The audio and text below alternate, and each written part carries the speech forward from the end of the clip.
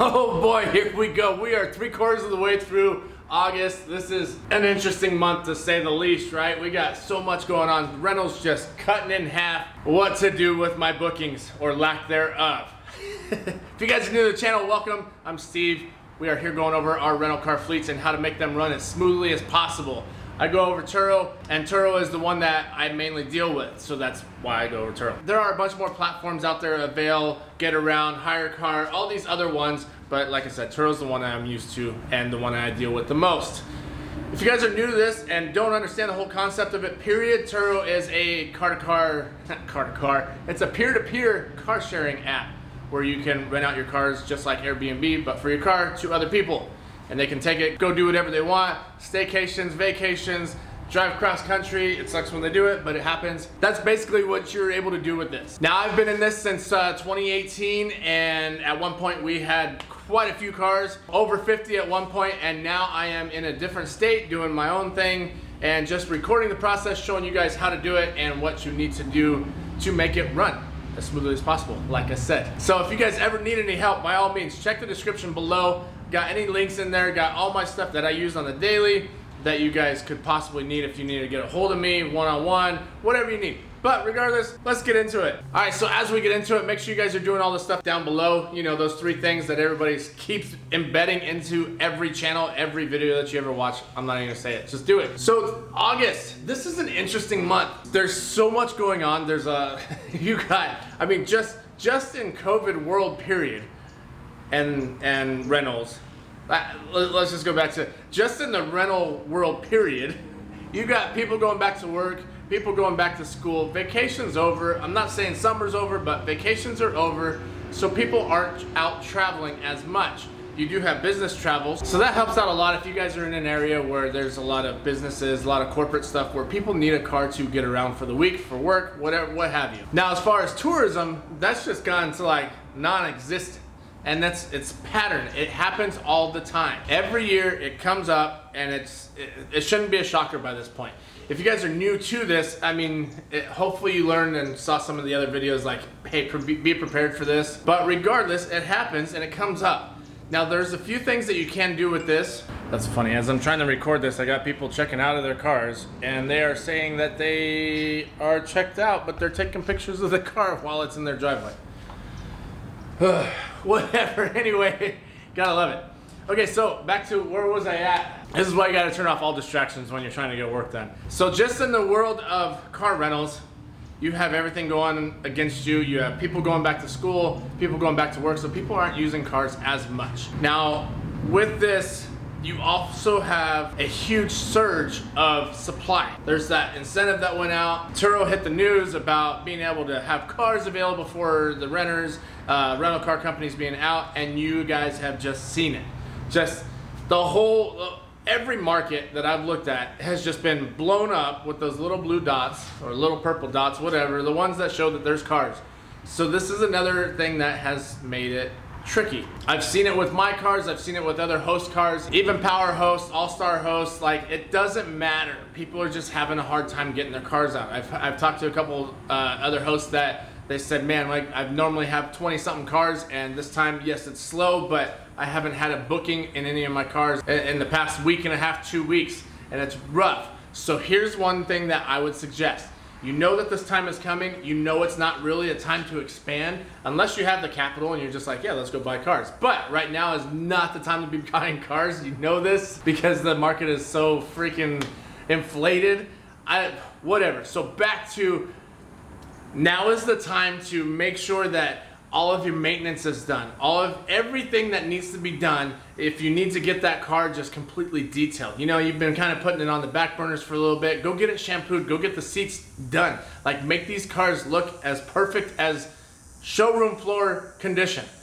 You know what I mean? Like, make sure that they are out there and just, they are set and ready for the months that are to come. Because the time is coming where it is going to be just like the beginning of summer, where it's just, they're booked, they're gone, they're gone, they're gone, they're gone, and you have to snooze them just to get this work done. So if you're able to, and hopefully you stack some cash aside, if you're able to, now is the time to make these repairs. Brakes, tires, oil changes, whatever maintenances need to be done.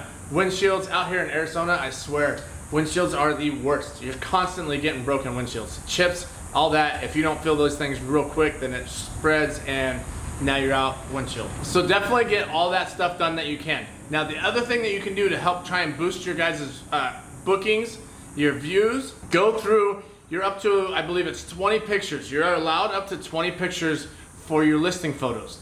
Now, the more you have to say about your car, your descriptions, your pictures, this and that, the more that Turo's like, oh, this guy's serious, like, hey, let's get this thing out there.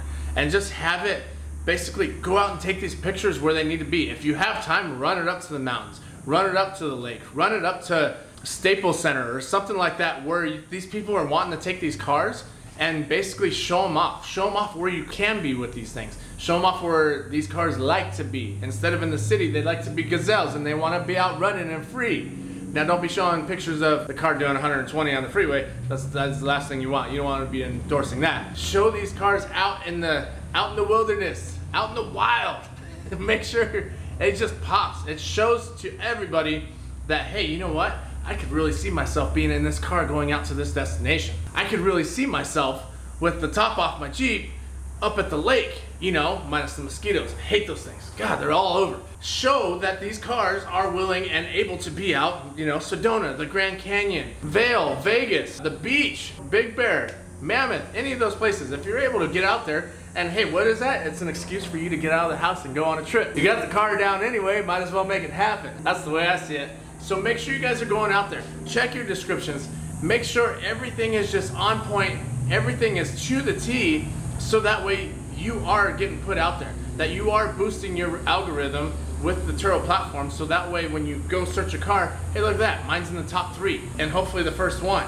But make sure you're doing whatever you need to make sure that you're up there. The other thing that you can do to help boost your views and boost your car in the algorithm is your response rate. If you put it on Instabook, you're able to kind of boost your views that way, because if people are looking for a car, they want to know that, hey, for sure, I don't have to wait on somebody to do this. I don't have to wait for somebody to approve it. I can book it and bam, instantly I have a car, no questions asked, hands down, I know that I can go pick it up. Whereas if it's not Instabook, now you're waiting and you're like, man, I really hope that this host will approve me. I'm a new renter. You know what I mean? Like, I get it. No one wants to rent to new renters. No one wants to rent to somebody who has a profile from 2018, 2017 with no history. Like, everybody gets scared. I don't know why. It is what it is. Like, these people could have set up profiles.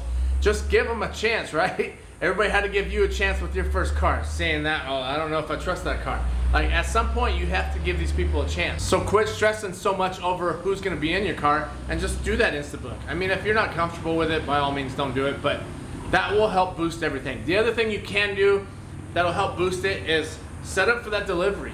If you're not delivering within a certain radius, I mean, it's gonna be hard. Me personally, I only deliver to the one airport, and honestly, I make it to where people come to me. I don't wanna go out and deliver, but that's my personal preference. But I also do set it up as I deliver. So that shows up in a whole nother spectrum too. I don't say I deliver to guest location, that's not the route I wanna go. But you can do this. If you're able to, then might as well set up 50, 100 mile radius. I don't know about 100 mile, but whatever you guys are comfortable with, set up that radius, and this will be huge too, because now you're gonna show to that many more people. If you are making a full-time gig out of this, this could be very well worth it. I did have one guy, he asked me, he's like, hey, I can't pay for this $80 Uber to come to you. Can you drop the car off to me? And I'm just thinking, really? Like, you can't pay for an $80 Uber, but you expect me to pay for, but you expect me to pay for $160 Uber basically to do the same thing, like you're doing the same thing. Come on, man, you think I'm working here for free? But anyway, set up those deliveries and make sure that it's still worth your while, because your time is valuable. That's the one thing you cannot get back, is time. So make sure it's worth it for you guys. If you do set up these parameters, even if you set it up and it's a $120 delivery fee, like, or something ridiculous where you know that they're not gonna do it, it'll still show up that you deliver. So it brings more attention to your listing. So there's that way to go about it. Make sure your descriptions, they give you, X amount of characters to describe your car. Fill it up, make it happen. Make sure that everything that's in there, I mean, it just pops. Just tell them a story. Tell them a story with that car. Like, oh man, this car, it loves long walks on the beach, right?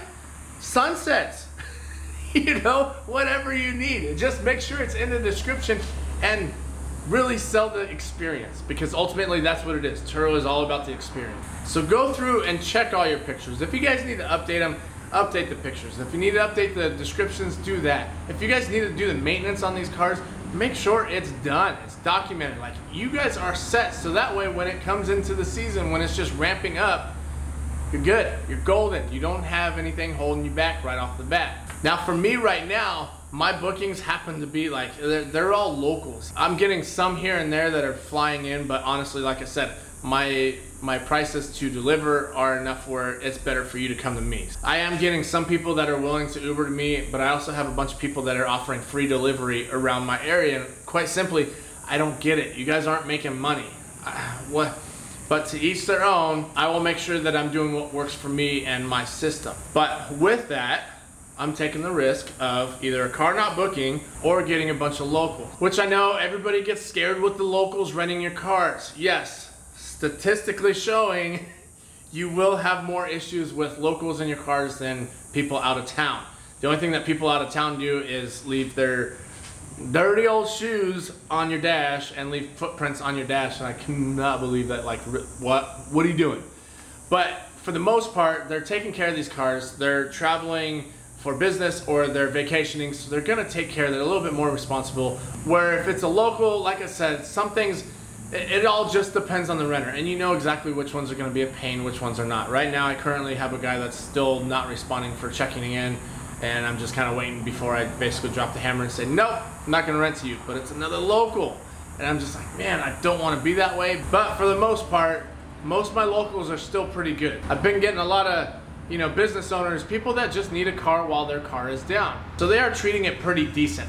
So you just kind of just weigh the risk and the reward with that. But me personally, I don't mind if I'm renting to local. And I also do know that it's very possible I'm not gonna get a booking until a day later or the day of, or, you know what I mean? So if you're one of those people that just, you need that security where you're like, oh, okay, good, this car's booked for the next 3 weeks or the next 2 weeks, or this, you know, it sits for 2 days and then it's gone again. Like, if you need that, then by all means, yes, this is a little bit more difficult. You will have to tweak your prices a little bit more. But for the most part, when I do my stuff, I set the prices where obviously it's worth it, and I try not to price gouge my customers as well. That's the last thing I want to do. I'm not trying to go out there and just highway rob these guys. You know, if there's no cars, I'm not gonna be like, hey, this car's like 80 bucks a day or 100 bucks a day for my Fiesta. You know what I mean? Like, I try and make it to where it's as legit as possible. There are many things, like I said, you can do during these downtimes. Definitely make sure you take care of your cars.